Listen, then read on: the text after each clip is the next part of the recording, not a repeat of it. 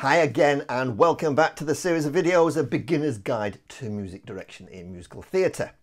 Now, throughout this series, I have covered what I think are all aspects relating to music direction in musical theatre. We've looked at roles and responsibilities, basic conducting technique, arranging your band, choosing your band, leading singing rehearsals, running auditions, the technical and dress rehearsals, plus I've added one or two videos where I have deviated away from music direction and have received some abuse.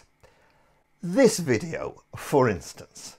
Now, I'm very aware that those people that disagree are those people that are likely to be more vocal when it comes to criticism. It just seems that some people can't seem to tolerate others with opinions. Anyway, moving on. If you haven't done so already, please do subscribe by hitting the button below where you can be informed when further videos are released. Also, please continue to ask me any questions in the comments box and let me know if there are any other subjects you would like me to cover. Something that is becoming more and more popular in recent times, no doubt due to the huge advancement in technology, is that more and more of us, both in amateur and professional settings, are using what's sometimes known as click tracks to supplement the band or orchestra and to give that extra fullness in the sound. Yeah, and because we can't all afford a full contingent of musicians, unfortunately.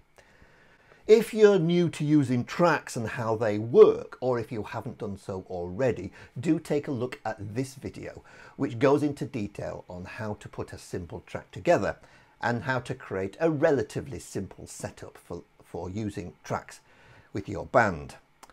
Now, it seems I'm becoming more and more of a Facebook user, something that until starting this channel I wasn't too much of a fan of, if I'm honest. However, theatre groups, music groups, orchestration and music direction groups on Facebook are a huge source of information. And if you haven't done so already, I would urge you to join such groups. Sometimes by messaging other music directors that maybe have done a certain musical you're about to embark upon can help enormously in all sorts of ways. A question I saw on a music director's Facebook group a few weeks ago was asking how one would go about dealing with Vamps when using click tracks. Now, I have used tracks for a number of years now and in various settings, and thought it would be useful for some to put together a video explaining the best ways to handle Vamps in our music scores when using tracks. So then, what is a Vamp, I hear you ask? Well, according to my Penguin Dictionary of Music, a Vamp is to improvise an instrumental accompaniment or introduction to a song. Well, not exactly in the context we're looking for. Other dictionaries would state that it's an improvised repeated passage of music, which is a little bit nearer the mark. Then if you put the word vamp into other dictionaries, you'll get something along the lines of a female's prowess over men. But that's another video, one I'm not going to do. Let's start then by taking a look at a few examples of vamps in this context and how they are indicated in some musical scores. But just before I do that, I wanted to note that while looking for examples, it occurred to me how little they are used in older musical scores. Of course, musicals back in the 19th century of Gilbert and Sullivan consisted of a series of songs with dialogue linking them together to tell a story. It wasn't really until the era of Rodgers and Hammerstein when dialogue became more integrated into the music. However, even if you look at Rodgers and Hammerstein's scores, you'll see that underscore music is frequently written with dialogue above it and therefore to be delivered together and hopefully timed to finish together. In more modern musicals, the writing integrates the story and its dialogue into the musical themes throughout the storytelling, and as such has led to many more requirements for the music to be, should we say, more flexible. I've therefore chosen 3 examples to demonstrate the problems we can incur when using tracks. Now, the first of the 3 that I've chosen should be well known to the vast majority of you. It is, of course, the opening number to Chicago, All That Jazz. And after the fantastic overture, it then goes into this 2-bar phrase followed by this 2-bar vamp. Now, unusually in this instance, it indicates that it should be for play 3 times. Now, it might be the case that the director has added some extra business or action on stage that it needs to be 5 times or 6 times. Similarly, it may be only once required, so we can use that flexibility to suit whatever is happening on stage before we hit the cue to carry on with Velma's vocal entry, Come On Babe. The second example that I have chosen is from an even more modern musical, Come From Away. This is the opening number, Welcome to the Rock. And here you'll see that the bodrum drums, and it goes round and round and keeps repeating until this cue has been finished. So until we hear the cue Town Call Gander, that's the indication then to carry on. And the third and final example that I've chosen particularly because the amount of information that is now available in modern piano conductor scores and MD scores. This is from the musical 6. It's the opening number, Ex-Wives. We've got a huge amount of dialogue here while the band is paused. Then on the cue here we hit the trigger click, 1, 2, 3, and the band starts, and then we go round and round this cue until we get the cue. We said, are you ready? And away we go. We've also got, just to highlight, we've also got a lot of information with regards to what patches are playing at any one time. But those are 3 examples particularly to show what we're up against when it comes to trying to be as flexible as possible when using our tracks. Vamps used to cause all sorts of problems when using tracks, but depending on the software you use to play the tracks, these can now easily be overcome. There are 3 different ways I would normally approach solving this problem. And before going any further, let me discuss with you solution number 1. Even though the score may say repeat until cue or vamp until ready, ask yourself, do you need a continuous looping vamp phrase at all? It's very rare one would come across an instruction to vamp for so long that you wouldn't be able to decide in advance how long any particular vamp would need to play for. What I mean is, don't underestimate your performer's ability to deliver dialogue at a consistent pace throughout the rehearsal phase and performance. If you're using tracks, then you're very likely to be using tracks for rehearsals. Any vamps required under dialogue can therefore be measured and practiced, and you'll be surprised at how performers consistently use the same amount of time to deliver the relevant dialogue. You therefore just need to ensure that the vamp plays for that amount of time. As an added level of security, I like to sometimes add a percussive sound like a triangle or a small drum fill for the last or couple of last bars to indicate to the performer that the vamp is about to move on. Try it. You'll be surprised at how effective this method is. Before I move on to how to manage vamps in your tracks, we should look at solution number 2, software available through providers of show tracks.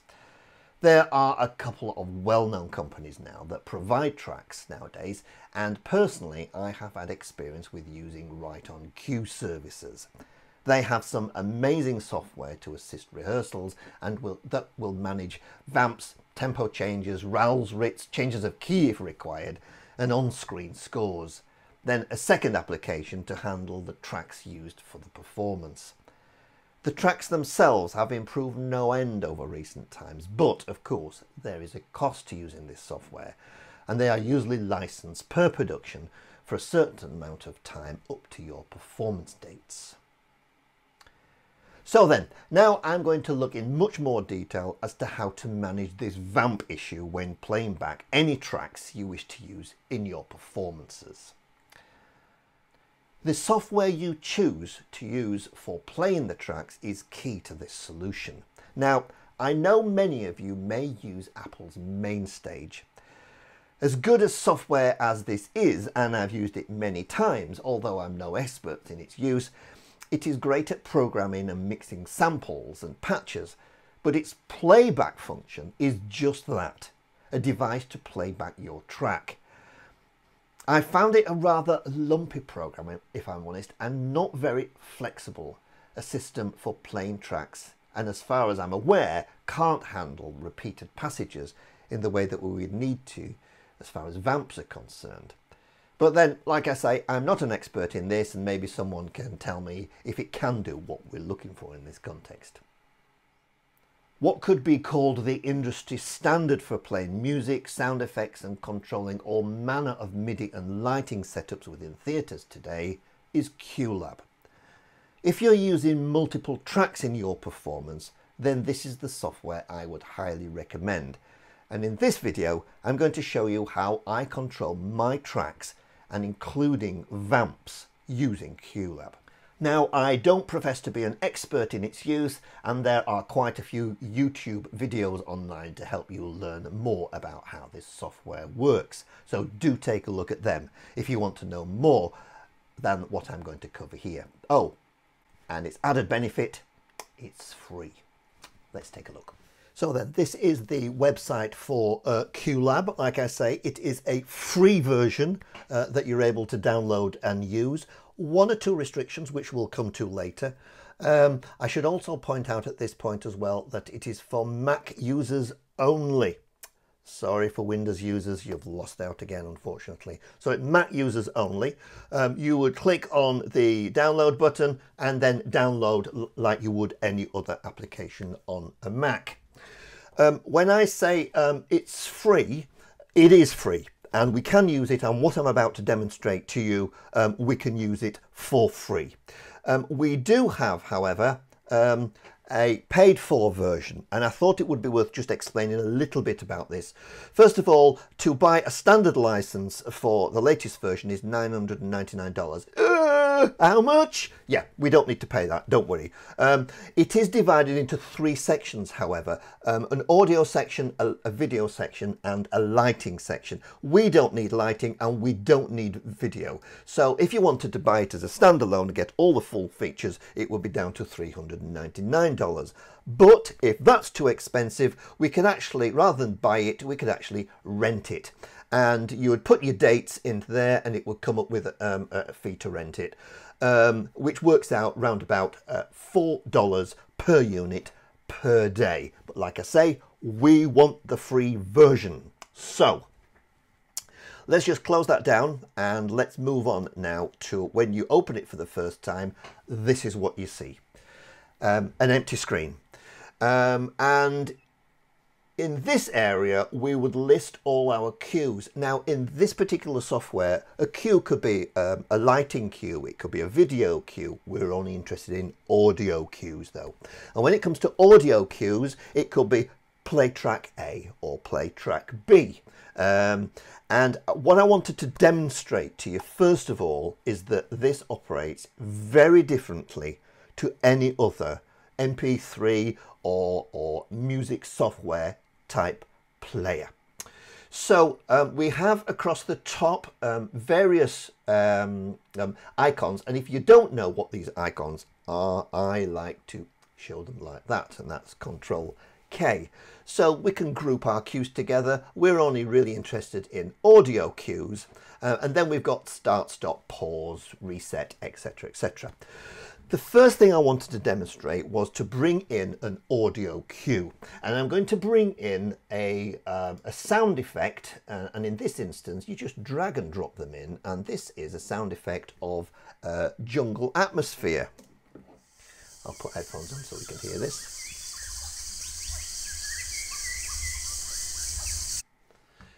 And by pressing the space bar, we get the jungle atmosphere coming through, and that will play until the track runs out. Let's just stop it for the time being.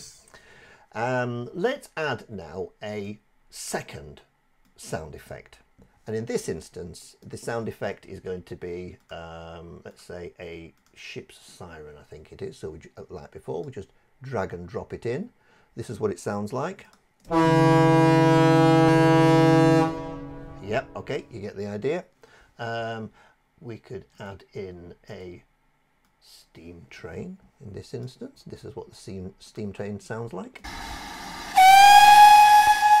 And then the train starts to pull away from the station. Yeah, we'll stop that. There is the reason I'm demonstrating it this way. We've then got a song thrush. Yep, very nice. And finally, we're going to have some, if I can get it to work, we're going to have some applause. Come on, applause. There we go. There we go.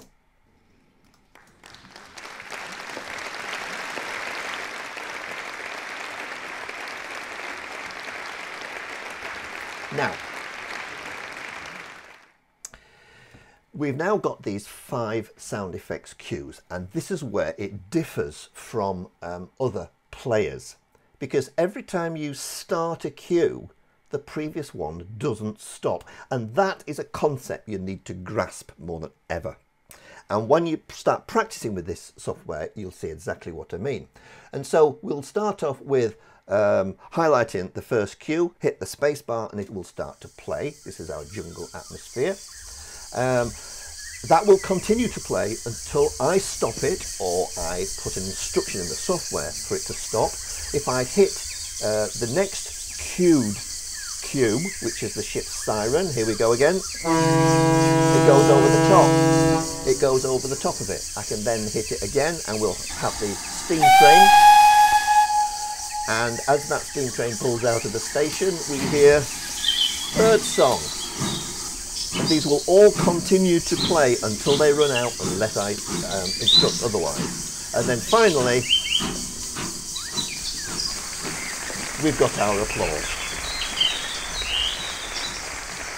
Yep, let's stop all those. So that gives you an indication as to how sounds can overlap. Music, we don't want to overlap, or very rarely would we want it to overlap. And one thing I wanted to point out here, so if we highlight a cue here, we have some availability of different tabs at the bottom, different triggers to start the cue going. We have a, let's just play that. We have a sound wave. We can alter various audio levels. And then other bits and pieces that we won't go into it in this particular demonstration. So now we're going to look at using this software to handle repeated vamp bars that will go round and round and only continue when we hit the next cue in the list. But before that, let me show you the piece of music I've prepared to demonstrate this. Okay then, so the example I've chosen to demonstrate this, you'll see in front of you now, it's from the musical Something Rotten. Of course, you knew that for those that are observant. Now we have this 2-bar phrase here, and you may say that those 2 bars is more than enough to get that 3-line cue in. But as I've mentioned before, perhaps the director has put some business in there, or wants it 3 times or 4 times or 5 times, whatever. We're going to get it to play round and round in a loop until we cue otherwise. Just so that you've got, I'm just showing you this so you've got a visual representation of what I'm going to demonstrate. Let's just have a listen to that first of all. So once, twice, and then it moves on. Okay, so now that we've seen that, let's just close that down and let's go back to our blank screen of QLab with no cues in it whatsoever. The icons across the top that we see here, I like to actually know exactly what they are, and by pressing Command K we get them in a list down the left hand side. You can see that there. Okay, now what we do to start with, as we did with the sound effects previously, we will bring in our cue. There it is, just drag and drop. It really is as simple as that. Just for the sake of this recording, I need to change the output so you'll be able to hear it. Okay, so there is our Vamp in QLab demo.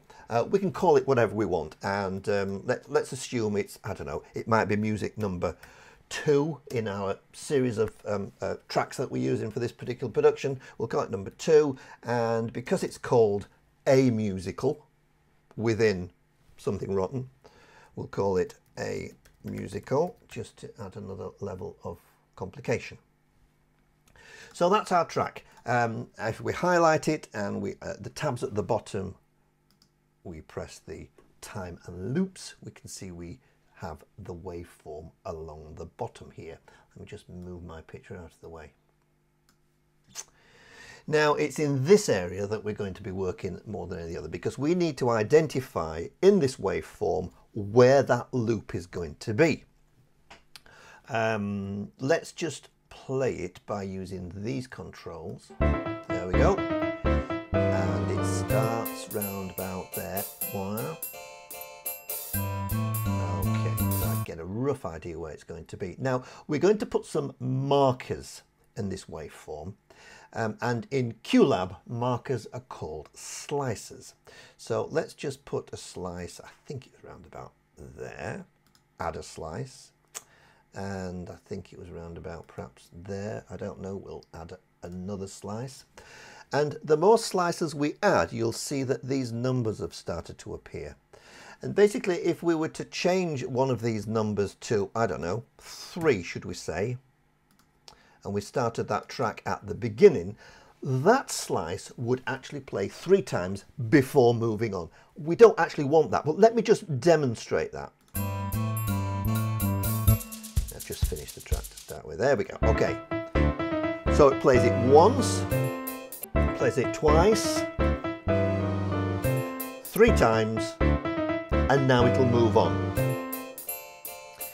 But we don't want that, of course. We're going to set that to play just through once.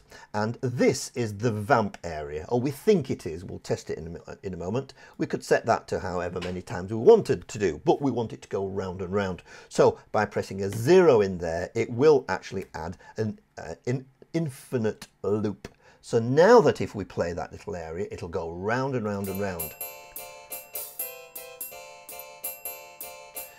But we need to make some adjustments, so I'm going to move that slightly.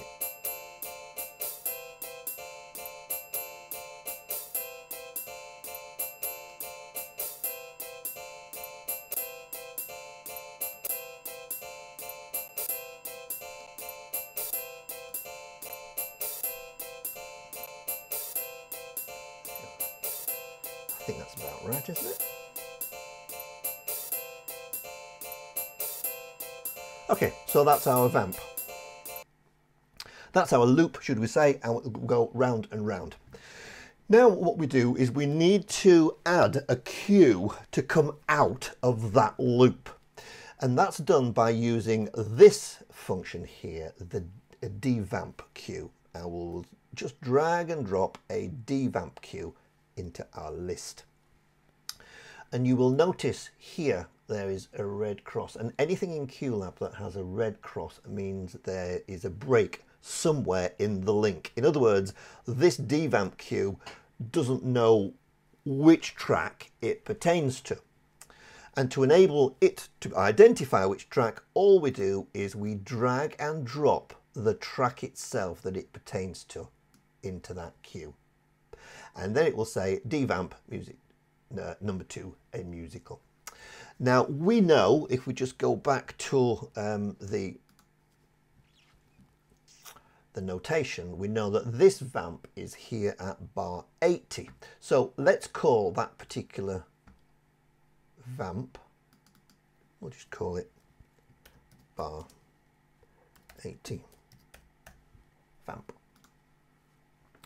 Now without changing anything else, we'll notice, just before I do that, before anything else, these settings down here we don't need to change whatsoever. It's just going to devamp currently the looping slice, and then it will move on. So if we now start the first cue, play as normal up to, and there's the loop. And that will just keep going round now until I hit the space bar again. So we'll hit it now, and there it carries on. Now you may say, well, that's fine, but we've got more than one vamp in any particular musical number. That's not a problem at all. If we go back now to our waveform here, let's add another infinite loop, and let's put a slice there and another one there. And we'll change that to 0, which is an infinite loop. Now this might not sound too good, but let's have a go. From the beginning, go round and round. Let's come out of that loop into the next one.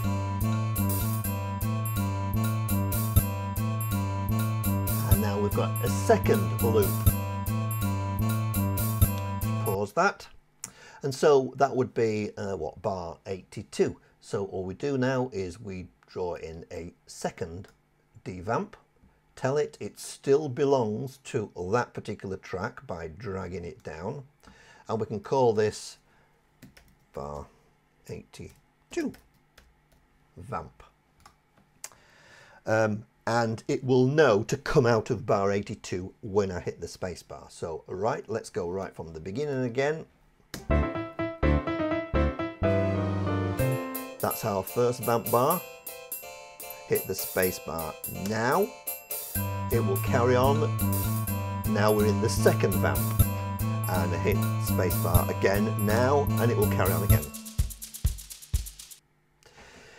Now, I said that this is a free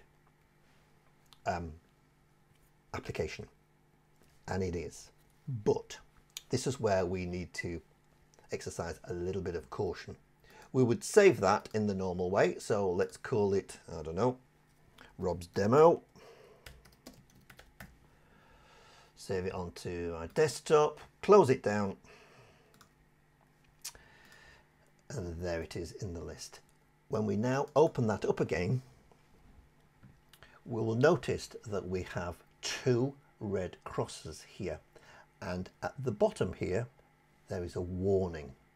Press on the review the warnings, and it will basically say that those two devamps require a license to reactivate that save cue. Now, don't let that be too much of a problem to you, because really all it does need is putting those in again. So we will delete them and add the devamp cue a second time. 1, 2, tell it each time it belongs to that cue by dragging it down.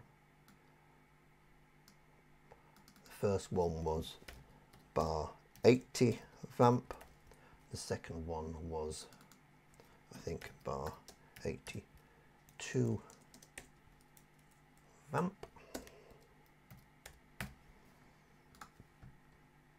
And it'll play in exactly the same way. Straight on to the next.